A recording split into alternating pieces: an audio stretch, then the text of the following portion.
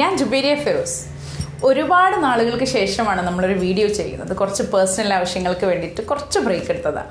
ഒത്തിരി പേര് മെസ്സേജ് അയച്ചിട്ടുണ്ടായിരുന്നു, ഭയങ്കര സന്തോഷം, വീഡിയോസ് ഒന്നും കാണുന്നില്ല, ഇനി വീഡിയോസ് ചെയ്യുന്നില്ല എന്നൊക്കെ ചോദിച്ചിട്ട്.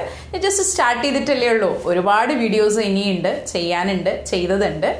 അപ്പോൾ നമുക്ക് വീണ്ടും റീസ്റ്റാർട്ട് ചെയ്യാം. അപ്പോൾ റീസ്റ്റാർട്ട് ചെയ്തപ്പോൾ എനിക്കൊരു ആലോചന, ഇനി ഇവിടുന്ന് സ്റ്റാർട്ട് ചെയ്യണം. ബൈനോക്കുലർ വിഷൻസിലേക്ക് പോകണോ, അതോ കോൺടാക്ട് ലെൻസസിലേക്ക് പോകുന്നോ, ലോ വിഷനിലേക്ക് പോകണോ?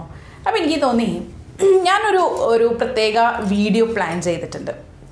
അത് ഒരു ഇൻട്രാക്ഷനാണ്. അപ്പോൾ you have to wait A bit more. കുറച്ചും കൂടി ഒരു താമസം ഉണ്ടാവും ആ ഒരു വീഡിയോ വരാൻ വേണ്ടിയിട്ട്. അപ്പോൾ അതിന് മുൻപായിട്ട് കുറച്ച് ബേസിക് കാര്യങ്ങൾ, ഒരുപാട് പേര് റിക്വസ്റ്റ് ചെയ്തിട്ടുള്ളൊരു വീഡിയോ ആണ് റെറ്റിനോസ്കോപ്പിനെ കുറിച്ച്.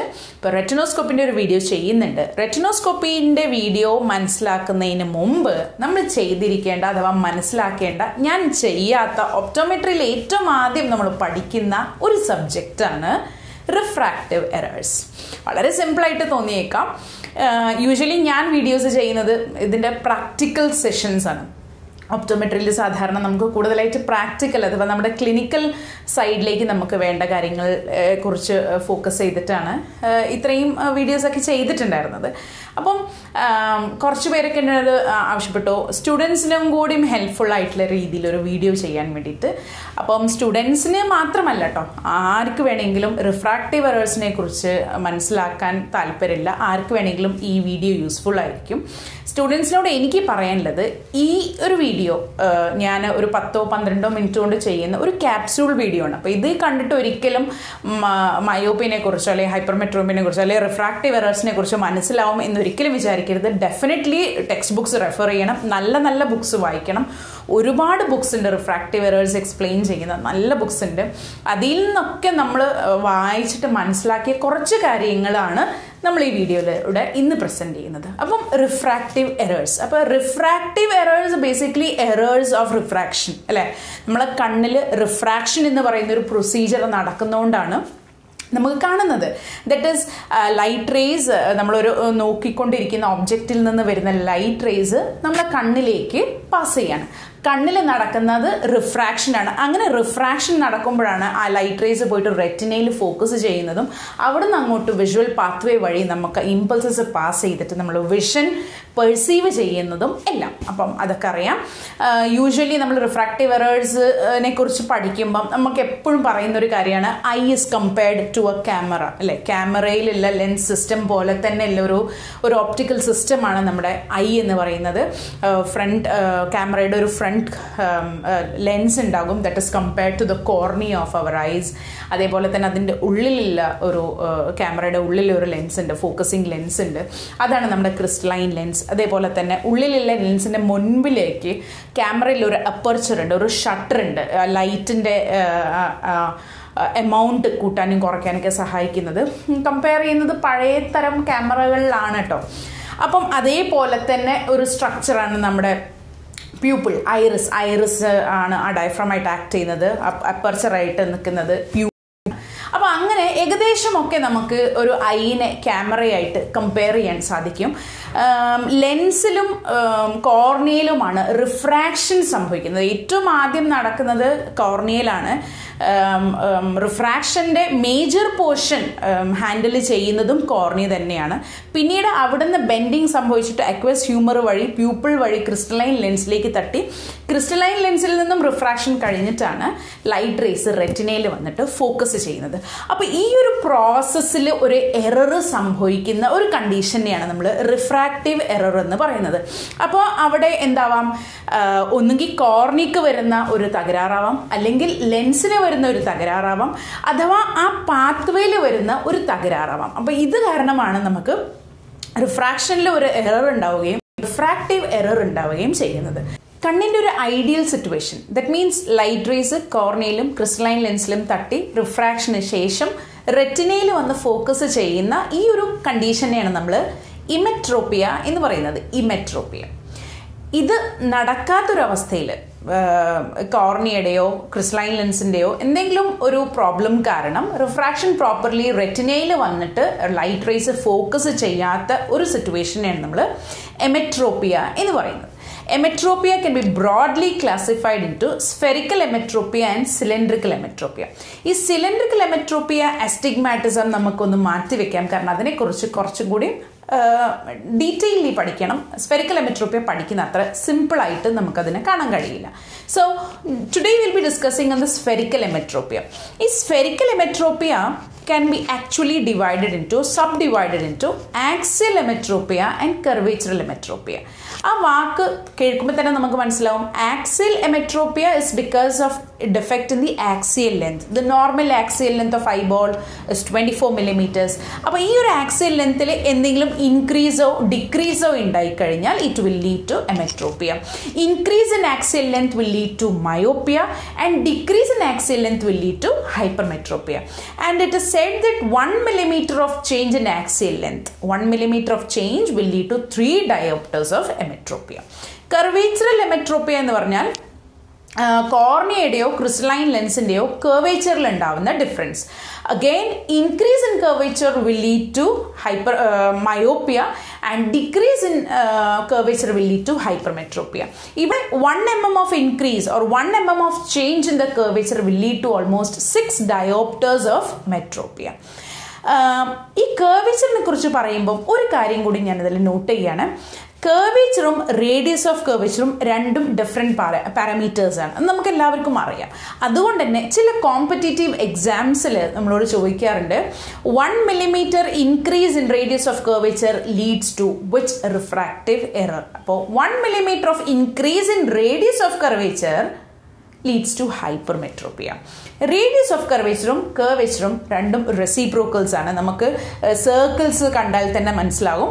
Smaller circle radius of curvature, radius ചെറിയ സർക്കിൾസിന്റെ കർവ് കൂടുതലായിരിക്കും. അപ്പോൾ when radius of curvature is small, curvature is big. അതേപോലെ തന്നെ larger the circle, radius of curvature കൂടുന്നതിനനുസരിച്ചിട്ട് curvature കുറഞ്ഞു വരും. അപ്പം അതുകൊണ്ട് കർവ്ഡ്നെസ് കൂടുമ്പോൾ മയോപ്പിയ വരും, പക്ഷേ റേഡിയസ് ഓഫ് കർവേച്ചർ കൂടുമ്പോൾ ഹൈപ്പർമെട്രോപ്പിയാണ് ഉണ്ടാവുക. So just remember that questions attend ചെയ്യുമ്പോൾ റേഡിയസ് ഓഫ് കർവേച്ചർ ആണോ ചോദിച്ചിട്ടില്ല എന്നുള്ളത് നോക്കുക. Anyway കർവേച്ചറൽ മയോപ്പിയയിൽ increase in curvature will lead to myopia and 1 mm of change will lead to 6 diopters of എമെട്രോപ്പിയ. So that is what basically നമുക്ക് പറയാനുള്ളത്. ഇനി signs symptoms, that is the clinical scenario of what myopia and hypermetropia is. മയോപ്പിയനെ കുറിച്ച് പറഞ്ഞാൽ മയോപ്പിയയിൽ the refractive status of the eyeball is larger than what is normal. സാധാരണ നമ്മുടെ കണ്ണിൻ്റെ ഒരു refractive status എന്ന് പറഞ്ഞാൽ ഒരു 58 to 60 diopters ആണ്. അതിൽ 2/3 ദാറ്റ് ഇസ് ഓൾമോസ്റ്റ് ഒരു 45 diopters വരെ കോൺട്രിബ്യൂട്ട് ചെയ്യുന്നത് കോർണിയയും റിമൈനിങ് 15 to 18 diopters കോൺട്രിബ്യൂട്ട് ചെയ്യുന്നത് ക്രിസ്റ്റലൈൻ ലെൻസുമാണ്. അതാണ് നോർമലി നമ്മുടെ റിഫ്രാക്റ്റീവ് സ്റ്റാറ്റസ് നിൽക്കുന്നത് ഒരു 58 to 60 diopters. ഇതിൽ അധികം വരുന്ന ഒരു കണ്ടീഷനെയാണ് നമ്മൾ മയോപ്പിയ എന്ന് പറഞ്ഞാൽ പറയുന്നത്. അതേപോലെ തന്നെ റിഫ്രാക്റ്റീവ് സ്റ്റാറ്റസ് കുറഞ്ഞു കഴിഞ്ഞാൽ അത് ഹൈപ്പർമെട്രോപ്പിയയിലേക്ക് ലീഡ് ചെയ്യും. ഏതെങ്കിലും ഒരു കണ്ടീഷൻ വളരെ ക്ലിയർ ആയിട്ട് മനസ്സിലാക്കിയാൽ മതി. The opposite is just contrasting it. അപ്പം റിഫ്രാക്റ്റീവ് സ്റ്റാറ്റസ് കൂടുമ്പോൾ എന്താ സംഭവിക്കുക? റിഫ്രാക്ഷൻ അധികമായിരിക്കും. കാരണം റിഫ്രാക്റ്റീവ് പവർ കൂടുതലായതുകൊണ്ട് അവരുടെ ബെൻഡിങ് വിൽ ബി മോർ. അങ്ങനെ ലൈറ്റ് കൂടുതലായിട്ട് ബെൻഡ് ചെയ്യുമ്പോൾ റെറ്റിനയുടെ മുൻപിൽ വന്നിട്ടാണ് ഫോക്കസ് ചെയ്യുന്നത്. റിഫ്രാക്റ്റീവ് സ്റ്റാറ്റസ് മയോപ്പിയയിൽ കൂടുതലാണ്. അങ്ങനെ കോർണിയയിലും ക്രിസ്റ്റലൈൻ ലെൻസിലും റിഫ്രാക്ഷൻ കൂടിയിട്ട് focus will be in front of the retina four myopia. അതിന് നേരെ ഓപ്പോസിറ്റ് ആണ്. റിഫ്രാക്ഷൻ കുറവായിരിക്കും ഹൈപ്പർമെട്രോപ്പിയയിൽ. സോ ദ റിഫ്രാക്ഷൻ ലെസ് ആയതുകൊണ്ട് the focus will be behind the retina. അതുകൊണ്ട് തന്നെ നമ്മൾ റിഫ്രാക്റ്റീവ് സ്റ്റാറ്റസ് കൂടുതലായതുകൊണ്ടാണ് അതിനെ ഡിക്രീസ് ചെയ്യാൻ വേണ്ടിയിട്ട് കോൺകേവ് ലെൻസസ് അഥവാ മൈനസ് ലെൻസസ് മയോപ്പിയയിൽ യൂസ് ചെയ്യുന്നത്. ഓപ്പോസിറ്റ് റിഫ്രാക്റ്റീവ് സ്റ്റാറ്റസ് കൂട്ടാൻ വേണ്ടിയിട്ടാണ് കോൺവെക്സ് ലെൻസസ് അഥവാ പ്ലസ് ലെൻസസ് നമ്മൾ ഹൈപ്പർമെട്രോപ്പിയയിൽ യൂസ് ചെയ്യുന്നത്. Myopia is otherwise called as short sightedness. Hypermetropia is called as long sightedness. Short sightedness എന്ന് പറഞ്ഞാൽ ഷോർട്ട് സൈറ്റ് മാത്രമേ ഉള്ളൂ, അടുത്ത് മാത്രമേ അവർക്ക് കാണുള്ളൂ, ദൂരേക്ക് കാണില്ല. ഹൈപ്പർമെട്രോപ്സ് ഫാർ സൈറ്റഡ് ആണ്, അവർക്ക് അടുത്തുള്ളത് കാണില്ല, ദൂരമുള്ളത് കാണും. പക്ഷേ ആക്ച്വലി പേഷ്യൻ്റ് നമ്മളോട് പറയാം മൊത്തത്തിൽ മങ്ങലാണെന്ന് പറയാം. കാരണം വളരെ വളരെ ഫാർ ആയിട്ടുള്ള ഡിസ്റ്റൻസിലേക്കാണ് അവർക്ക് ക്ലിയർ ആയിട്ടുണ്ടാവുക.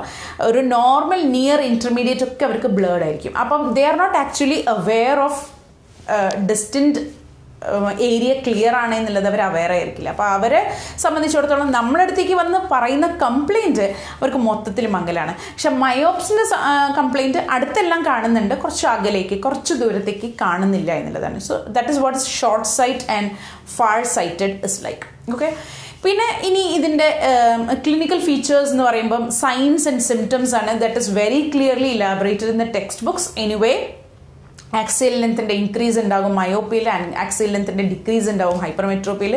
റിഫ്രാക്റ്റീവ് ഇൻഡെക്സിൻ്റെ ഇൻക്രീസ് ഉണ്ടാവും മയോപ്പിയയിൽ. ഇത് ക്രിസ്റ്റലൈൻ ലെൻസിൻ്റെ റിഫ്രാക്റ്റീവ് ഇൻഡെക്സ് എല്ലാം കൂടുതലായിരിക്കും മയോപ്സിൽ. അങ്ങനെയാണ് റിഫ്രാക്റ്റീവ് സ്റ്റാറ്റസ് കൂടുതലാവുന്നത്. ഹൈപ്പർമെട്രോപ്സിൽ അതെല്ലാം കുറവുമായിരിക്കും. ഇനി we'll just look into the classification of myopia and classification of hypermetropia. That is what you have to clearly understand. മയോപ്പിയുടെ classification ഒത്തിരി ഉണ്ട്. നമ്മുടെ എന്താ പറയുക, സ്ട്രക്ചർ അനുസരിച്ചിട്ടും പൊസിഷൻ അനുസരിച്ചിട്ടും ഇറ്റിയോളജിക്കൽ ക്ലാസിഫിക്കേഷൻ അങ്ങനെ എല്ലാം ഉണ്ട്.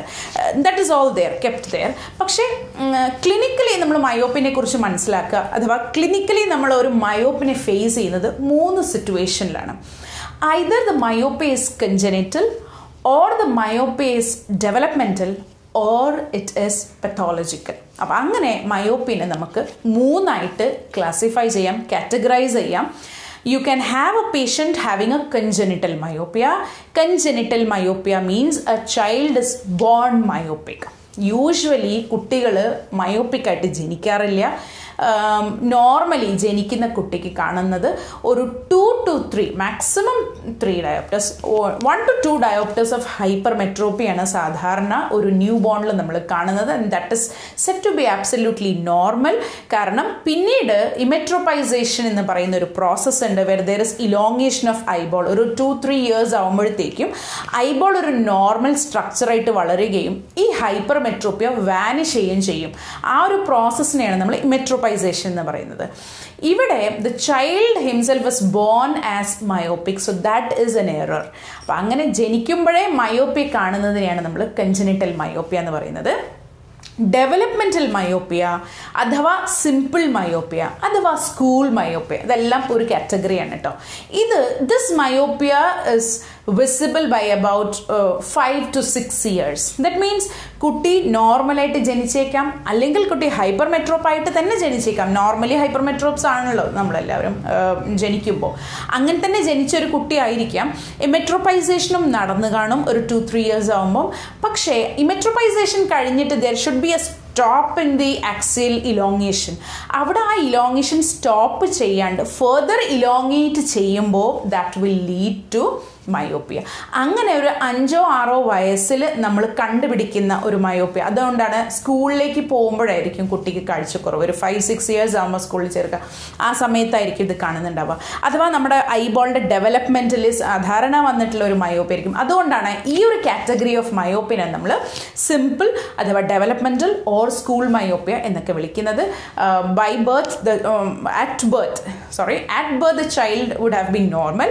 പക്ഷേ ഒരു 5-6 വയസ്സാകുമ്പം ഇങ്ങനെ കണ്ട് പിന്നെ മയോപ്പിയ ഇങ്ങനെ ഇൻക്രീസ് ചെയ്ത് ഒരു 18 to 20 years വരെയൊക്കെ മയോപ്പിയയിൽ ഒരു മൈൽഡ് ഇൻക്രീസ് ഒക്കെ ആയിട്ടുണ്ടാകും. കാരണം അവിടെ ഫെർദർ ഇലോങ്ങേഷൻ നടക്കുന്നതിനനുസരിച്ചിട്ട് മയോപ്പിയ ഇങ്ങനെ കുറച്ചായിട്ട് ഷൂട്ട് ചെയ്തുകൊണ്ടിരിക്കും.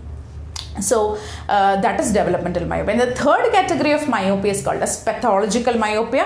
Pathological അഥവാ degenerative myopia. Developmental myopia ആയിട്ട് തന്നെ സ്റ്റാർട്ട് ചെയ്തേക്കാം, അതുപോലെ തന്നെ സ്റ്റാർട്ട് ചെയ്തിട്ടുണ്ടാവാം. പക്ഷേ ഈ 20-21 years ആയിട്ടും റിഫ്രാക്റ്റീവ് എറർ സ്റ്റെബിലൈസ് ആയി കാണില്ല. It will further elongate. ഇങ്ങനെ പവറിൽ വ്യത്യാസം വന്നുകൊണ്ടിരിക്കും. ഇയർലി 1 to 2 ഡയോപ്റ്റേഴ്സ് ഓഫ് ചേഞ്ച് വന്നുകൊണ്ടിരിക്കും. ഇത് കൂടാണ്ട് റെറ്റിനയിലും കണ്ണിലും degenerative changes, specially in the retina, degenerative changes, ലാറ്റസും അതേപോലെ തന്നെ റെറ്റിനൽ ഹോൾസും ഹെമറേജസും എല്ലാം കണ്ടു തുടങ്ങുന്ന ഒരു ഡീജനറേറ്റീവ് കണ്ടീഷൻ വരുന്നതിനെയാണ് നമ്മൾ ഡീജനറേറ്റീവ് മയോപ്പിയ എന്ന് പറയുന്നത്. So these are the 3 clinical conditions in which you can find your myopic patient, either congenital or developmental or pathological. So that is about myopia. Treatment നേരത്തെ പറഞ്ഞ പോലെ കോൺകേവ് ലെൻസസ് ആണ്, spectacles or contact lens. അല്ലെങ്കിൽ നമുക്ക് surgical corrections ആയിട്ടും പോവാം. ഒത്തിരി surgical എന്താ പറയുക successful surgical കറക്ഷനിലൂടെ മയോബ്സ് the get rid of glasses. അപ്പം അങ്ങനെ ഒരുപാട് ട്രീറ്റ്മെൻറ്റ്സ് നടക്കുന്ന ഒരു റിഫ്രാക്റ്റീവ് സ്റ്റാറ്റസ് ആണ് myopia. Coming to hypermetropia. ഹൈപ്പർമെട്രോപ്പിയുടെ classification നമുക്ക് മയോപ്പിയ ചെയ്ത പോലെ ചെയ്യാൻ സാധിക്കില്ല. അഥവാ ഹൈപ്പർമെട്രോപ്പിയെ കുറിച്ച് നമ്മൾ പറയുമ്പോൾ ഹൈപ്പർമെട്രോപ്പിയുടെ കോമ്പണൻസ് ആണ് നമുക്ക് ഇമ്പോർട്ടൻ്റ് ആയിട്ട് മനസ്സിലാക്കേണ്ടത്. ഹൈപ്പർമെട്രോപ്പിയുടെ കോമ്പണൻസ് നമുക്ക് ടെക്സ്റ്റ് ബുക്കിൽ നമ്മൾ വായിച്ച് മനസ്സിലാക്കിയിട്ടുണ്ട്.